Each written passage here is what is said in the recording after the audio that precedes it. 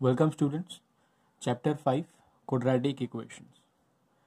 जैसा आप लोग ने स्ट्रेट लाइन की वीडियोस में पहले देखा रहेगा, वहाँ पे हमने डिस्कस किया था कि ऐसा कोई भी इक्वेशन जिसके अंदर वेरिएबल्स के पावर, चाहे वो वेरिएबल x हो, y हो या दोनों ही हो, उनके हाईएस्ट पावर अगर 1 होते हैं तो हम उसको लीनियर इक्वेशन बोलते हैं, क्योंकि जब उन्हें ग्राफ पे प्लॉट किया जाता है तो वो एक स्ट्रेट लाइन रिप्रेजेंट करते हैं। सो in the chapter straight lines we have seen that any equation with highest power of the variables is 1 is called as linear equation.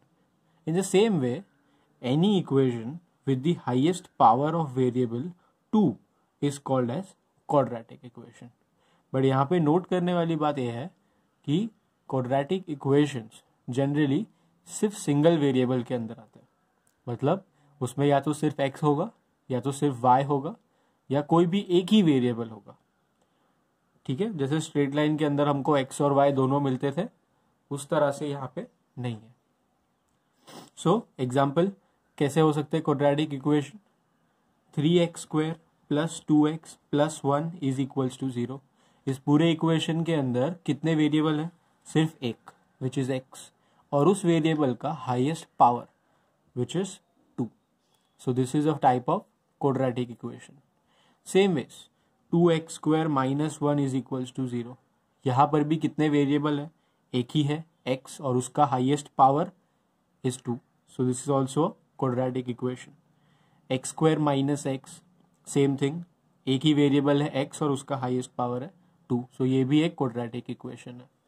यहाँ पे equation consisting of to terms with power 1 and 2 are called एडफेक्टेड quadratic equation, like in example 3।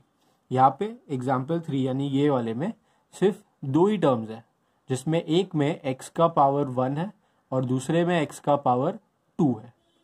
तो ऐसे equations को, यानी जिसमें constant term नहीं होती है, कोई नंबर नहीं होता है, सिर्फ x के टर्म्स होते हैं, ऐसे क्वाड्रेटिक इक्वेशन को एडफेक्टेड क्वाड्रेटिक इक्वेशन बोला जाता है। सेम वेज ऐसा इक्वेशन जिसमें सिर्फ x² की टर्म और एक कांस्टेंट टर्म हो, उसको प्योर क्वाड्रेटिक इक्वेशन बोला जाता है। जैसे कि अपने एग्जाम्पल सेकेंड में दिख रहा है, यहाँ पे एक x² का टर्म है विच इज 2x², और एक कांस्टेंट टर्म है, बीच में x वाला टर्म मिसिंग है। तो ऐसे इक्वेशन को हम प्योर क्वाड्रेटिक इक्वेशन बोलते हैं। सो ऐसा कोई भी इक्वेशन जिसको हम ऐसे फॉर्मेट में लिख पाए जिसमें x का हाईएस्ट पावर क्या हो? 2 हो, और वो इक्वेशन सिर्फ एक ही वेरिएबल का हो, तो उसे हम क्वाड्रेटिक इक्वेशन बोल सकते हैं। जैसे कि any equation which can be expressed as ax² plus bx plus c is equals to 0 is a quadratic equation. क्यों? एक ही वेरिएबल का इक्वेशन है और सबसे हाईएस्ट पावर उस वेरिएबल की 2 है, उसके बाद 1 और उसके बाद कांस्टेंट टर्म। तो ऐसा कोई भी इक्वेशन हो जिसमें x² x और कांस्टेंट, ये 3 टर्म्स आती हो, that can be represented as a quadratic equation. But note करने वाली बात फिर से यहाँ पे ये है कि इसमें a b c तीनों कांस्टेंट है, मगर a 0 नहीं हो सकता। अगर a 0 हो गया तो यहाँ पे ये टर्म वैनिश हो जाएगी। What you will get? bx plus c is equals to 0, जो हमने स्ट्रेट लाइन में देखा हुआ है कि एक लीनियर इक्वेशन बोला जाता है। सो a b और c कोई भी वैल्यू ले सकते हैं, बस a 0 नहीं हो सकता। ठीक है, moving on, any value of x which satisfies the given quadratic equation is called solution of that equation और root of that quadratic equation. ये दो टर्म्स हैं। जैसे कि किसी भी इक्वेशन को सॉल्व करने के बाद हमको उसका कुछ आंसर मिलता है, जैसे 5x इज इक्वल्स टू 5 हो तो हमको x इज इक्वल टू 1 मिलता है। ये जो x के आंसर्स है उसे हम उस इक्वेशन के सोल्यूशन बोलते हैं।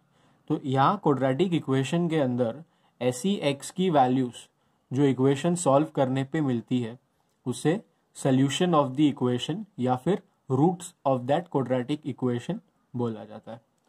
अब ये जो रूट्स है हमको सॉल्व करने के बिना भी पता चल सकता है कि कैसे टाइप के हैं। टोटल कैसे टाइप के हो सकते हैं, सोचो।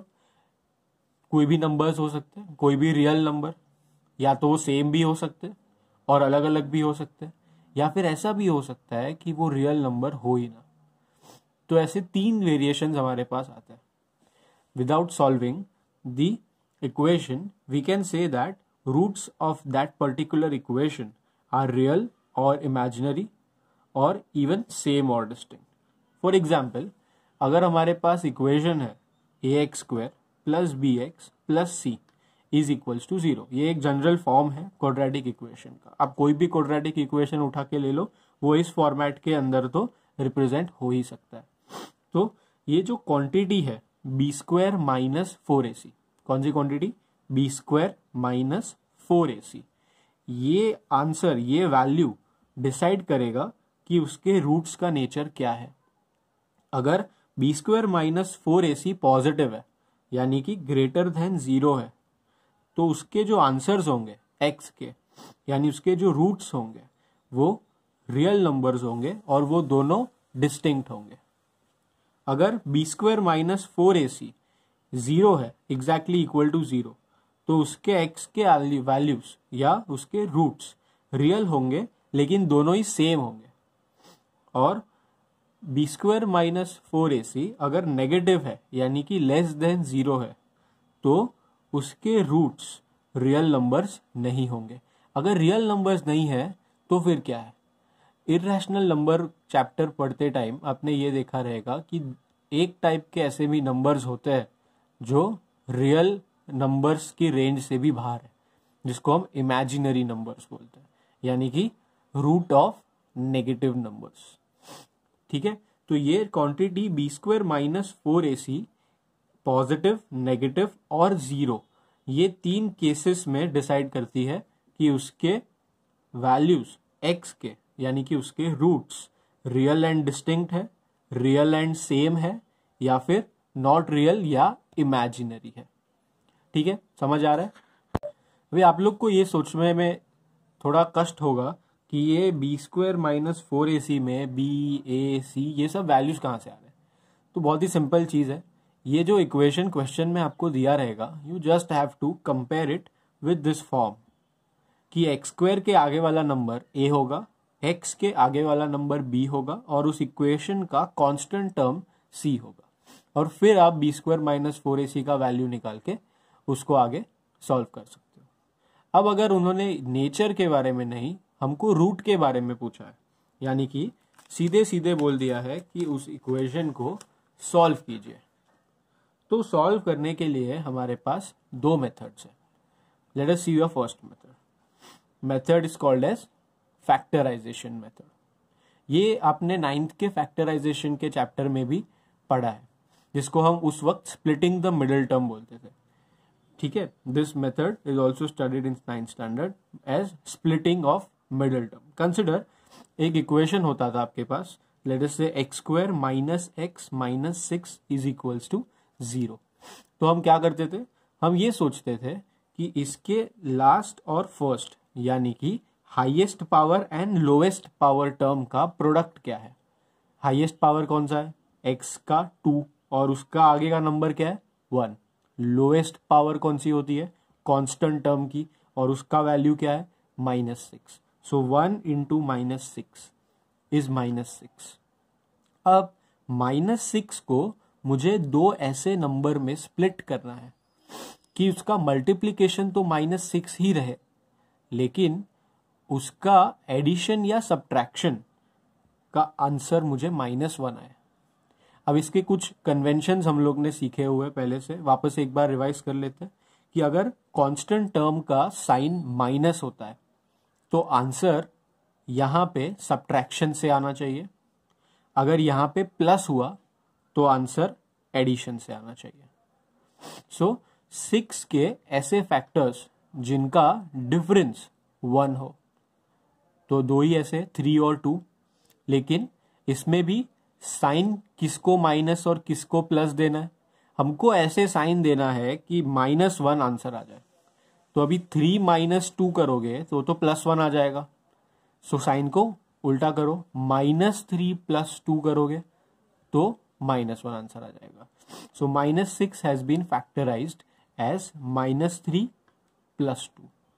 क्यों? इन दोनों का प्रोडक्ट देखो, -3 × +2 करोगे तो -6 आता है, एंड -3 + 2 एडिशन सब्ट्रैक्शन में देखोगे तो -1 आता है, जो कि इस मिडिल टर्म का कोएफिशिएंट है। तो इसको स्प्लिट करते टाइम हमेशा हमको यही सोचना है कि ये और ये, यानी हाईएस्ट पावर और लोएस्ट पावर टर्म का प्रोडक्ट कैसे फैक्टराइज करोगे, सो दैट उसके एडिशन या सब्ट्रैक्शन से तुम्हें मिडिल टर्म मिल जाए। अब वो एडिशन से आएगा या सब्ट्रैक्शन से आएगा, ये कौन डिसाइड करेगा? ये डिसाइड करेगा ये लास्ट टर्म का साइन। अगर ये साइन नेगेटिव है तो सब्ट्रैक्शन से आएगा, और अगर ये साइन पॉजिटिव है, प्लस है, तो एडिशन से आएगा। इससे अच्छा एक और रूल भी होता है कि अगर जब तुम्हें सब्ट्रैक्शन करना है तो बाय डिफॉल्ट इन दोनों के साइंस ऑपोजिट होंगे। अगर एक प्लस है तो दूसरा माइनस, अगर एक माइनस है तो दूसरा प्लस। लेकिन अगर यहाँ पे प्लस है तो इन दोनों के साइन सेम रहेंगे, दोनों माइनस या फिर दोनों प्लस। ठीक है, इन रूल्स को याद रखना, आगे हम लोग इसकी हेल्प से कुछ सम्स भी सॉल्व करने वाले। सो यहाँ पे हमको फैक्टर्स क्या मिले हैं? -3n + 2। So x² -3x + 2x -6 = 0। In first दो टर्म्स में से अगर हम x को कॉमन निकालते हैं तो हमारे पास क्या बचेगा? x -3। यहां से +2 को कॉमन निकालेंगे तो यहाँ पे क्या बचेगा? x -3 = 0। अब यहाँ पे ये दोनों टर्म्स में x -3 कॉमन है, तो हमने x -3 को कॉमन ले लिया, तो दूसरा हमारे पास क्या बचेगा? यहाँ पे x बचेगा और यहाँ पे 2 बचेगा। सो x + 2 and x -3, this is factorised = 0 है।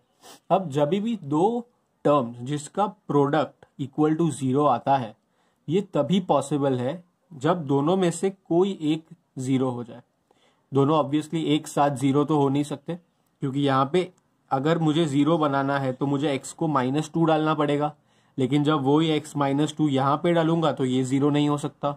अगर इसे 0 बनाना है तो x 3 होना चाहिए, अगर वो 3 यहाँ पे जाएगा तो ये 5 हो जाएगा। So both at the same time कभी भी 0 नहीं हो सकते, either first bracket will be 0 और सेकेंड ब्रैकेट विल बी 0। सो हमने भी वही लिख दिया कि फर्स्ट ब्रैकेट यानी x + 2 = 0 और x -3 = 0, यानी x का वैल्यू या तो -2 हो सकता है या फिर 3 हो सकता है, but both not at the same time. Also observe that if solution of any equation are x = a and x = b, then x - a into x - b = 0 should be that quadratic equation। ये बहुत ही interesting point है दोस्तों। क्या है? मेरे को ये दो सोल्यूशन मिले थे, करेक्ट। अब अगर मैं इसका रिवर्स प्रोसीजर करूं तो इन दोनों सोल्यूशन से I can reach to this step कि x + 2 = 0 होगा या x -3 = 0 होगा। अब ये दो कहां से आए थे? जब उनका प्रोडक्ट = 0 था, तो फिर मैंने इन दोनों का प्रोडक्ट ले लिया, यानी अगर x = -2 है तो x + 2 एक ब्रैकेट बनेगा, x = 3 है तो x -3 एक ब्रैकेट बनेगा, और उनका मल्टीप्लीकेशन = 0। वही तो हमारा मेन क्वेश्चन था। सो by following the reverse process, अगर मुझे पहले से सोल्यूशन पता है किसी भी इक्वेशन के, तो मैं उनका क्वेश्चन भी ढूंढ सकता हूं बाय फॉलोइंग दिस वे। ठीक है, इसको याद रखना, बहुत इंपॉर्टेंट है। x = a and x = b अगर किसी क्वाड्रेटिक इक्वेशन के सोल्यूशन है, तो x - a x - b = 0 उसका क्वेश्चन होगा, यानी कि इधर उसका क्वाड्रेटिक इक्वेशन रहा होगा। ठीक है, so this was the method number 1, जिसमें हमने क्या किया था? क्वाड्रेटिक इक्वेशन को फर्स्ट और लास्ट यानी highest and lowest power term को मल्टीप्लाई करके फैक्टराइज किया था, सच दैट कि हमको मिडिल टर्म को स्प्लिट करने का चांस मिल जाए। बट ऐसे बहुत सारे इक्वेशंस है जिसके अंदर ये मेथड वर्क नहीं करती है कि इन दोनों के प्रोडक्ट से जो फैक्टर्स मिलते हैं वो फैक्टर का एडिशन या सब्ट्रैक्शन करके मिडिल टर्म हमको नहीं मिल पाती है। तो ऐसे केसेस में क्या करना है? ऐसे केसेस में we shift to the next method which is by the formula. ये क्वाड्रेटिक इक्वेशन को सॉल्व करने का सबसे यूनिवर्सल तरीका है। चाहे कोई भी मेथड फेल क्यों ना हो जाए, ये मेथड कभी भी फेल नहीं होती है। सो बहुत ध्यान से देखना, कोई भी क्वाड्रेटिक इक्वेशन ऑफ कोर्स इसके जनरल फॉर्म में अगर हम लिखे ax² plus bx plus c is equals to 0, तो उसका जो वेरिएबल है इस केस के अंदर वो x है। अगर ये पूरा इक्वेशन y के टर्म्स में होता तो हम यहाँ पे y इज इक्वल्स टू मिलता। अगर ये पूरा इक्वेशन m के टर्म्स में होता तो हमको m का वैल्यू मिलता। इन शॉर्ट जो भी इक्वेशन का तुम्हारा वेरिएबल है उसका value is equals to -b plus minus root of b² minus 4ac। याद रहेगा, ये वाली क्वांटिटी डिसाइड करती थी कि उसका रूट का नेचर क्या होगा, रियल डिस्टिंक्ट, रियल सेम या फिर इमेजिनरी, डिवाइड बाय 2a। तो ये उसका इन जनरल फॉर्मूला है किसी भी क्वाड्रेटिक इक्वेशन को सॉल्व करने के लिए। एग्जाम्पल, अगर मैं तुमको बोलूं कि सॉल्व करो √3x² plus 11x plus 6√3 is equals to 0 by formula method, तो सबसे पहले फॉर्मूला के अंदर सब्स्टिट्यूट करने के लिए मुझे वैल्यूज चाहिए a, b और c का। So let us compare with the general form ax² plus bx plus c। इसे और इसे कंपेयर करते हैं। तो x² के आगे यहाँ पर a है, तो x² के आगे यहाँ पे √3 है, यानी a का वैल्यू आ गया √3। x के आगे यहाँ पे b है, x के आगे यहाँ पे 11 है, यानी b का वैल्यू आ गया 11। यहाँ पे कांस्टेंट टर्म c है और यहाँ पे कांस्टेंट टर्म 6√3 है, यानी c का वैल्यू 6√3 आ गया। तो अब a, b, c के वैल्यू मिलने के बाद we can substitute into the formula. इसका वेरिएबल क्या था? x था, सो मुझे यहाँ पे x का वैल्यू मिलेगा as -b plus minus √b² minus 4ac upon 2a। b क्या था? 11 plus minus root of b का स्क्वायर, यानी 11 का square which is 121 minus 4 into a which was √3 into c which is 6√3 divide by 2 into a which is √3. Let us simplify this now. -11 plus minus as it is 121 minus ये 4 6 जा 24 and √3 into √3 is 3, यानी ये हो जाएगा 24 3 जा which is 72 divided by 2√3। अब ये subtraction करोगे तो you will get 49 and 49 root के अंडर है, तो उसका आंसर आ जाएगा 7। सो ऊपर वी हैव -11 प्लस -7 अपॉन 2√3। तो x की क्वाड्रेटिक इक्वेशन के लिए हमको पता है कि 2 वैल्यूज आती है, जैसे हमने मेथड ऑफ फैक्टराइजेशन के अंदर देखा। और ये इन जनरल अलजेब्रा का प्रिंसिपल है कि कोई भी इक्वेशन हो उसकी हाईएस्ट पावर जितनी है उतने उसके आंसर्स पॉसिबल हो सकते हैं, फिर वो चाहे सेम ही क्यों ना हो। That is not the case. तो यहाँ पे भी हमको कितने आंसर मिलने चाहिए? 2 आंसर्स मिलने चाहिए। तो एक आंसर यहाँ पे प्लस की साइन कंसिडर करके मिलेगा, तो दूसरा आंसर हमको माइनस की साइन कंसिडर करके मिलेगा। सो यहाँ पे कौन से 2 आंसर्स आएंगे? एक -11 प्लस 7 विच इज -4 अपॉन 2√3, दूसरा -11 माइनस 7 विच इज -18 अपॉन 2√3। अब जैसा 9th स्टैंडर्ड में तुमने रैशनलाइजेशन का प्रोसेस सीखा हुआ है कि अगर डिनोमिनेटर के अंदर रूट आ जाए और उसको अगर हटाना है तो क्या करते हैं? उससे मल्टीप्लाई और डिवाइड कर देते हैं। So if I multiply and divide by √3 over here, तो यहाँ पे √3 इंटू √3 3 हो जाएगा, और यहाँ पे ये 2 इंटू √3 2√3 हो जाएगा। So it is -2√3 upon 3। Same veg यहाँ पे जब रैशनलाइज करोगे तो यू विल गेट ये 2 और 18 कट होके 9 हो गया एंड √3 सो ऊपर आ जाएगा 9√3 divided by √3 3। Again 3 and 9 can be cancel out, तो फाइनल कट करके तुमको आंसर क्या मिलेगा? -3√3। ठीक है, तो हमको 2 आंसर्स अपने जो रिक्वायर्ड थे वो मिल गए -2√3/3 एंड -3√3। क्लियर है यहाँ तक? सो जब तक हमने यहाँ पे क्या क्या सीखा है, क्वाड्रेटिक इक्वेशन के बारे में थोड़ा इंट्रोडक्शन लिया कि उसका हाईएस्ट पावर 2 होता है और उनके अलग अलग केसेस में नाम देखे, जैसे कि एडफेक्टेड quadratic equation and pure quadratic equations. इसके बाद हम लोग ने सीखा कि उसके आंसर्स, उसके सॉल्यूशंस बिना सॉल्व किए अगर सिर्फ नेचर जानना है कि कैसे होंगे, तो b² - 4ac एक क्वांटिटी है जिसको हम बोलते हैं discriminant of the quadratic equation. तो ये क्वांटिटी हमको बताएगी कि वो रूट्स रियल एंड डिस्टिंक्ट है, रियल एंड सेम है, या फिर नॉट रियल यानी कि इमेजिनरी है। और अगर हमको एट द एंड इक्वेशन को सॉल्व ही करना है तो we have 2 methods for that, first factorisation and second formula method. सो इस थियोरी को याद रखिएगा, अगले वीडियो के अंदर हम लोग इसी थियोरी के ऊपर बेस्ड कुछ एग्जाम्पल सॉल्व करेंगे। Thank you so much.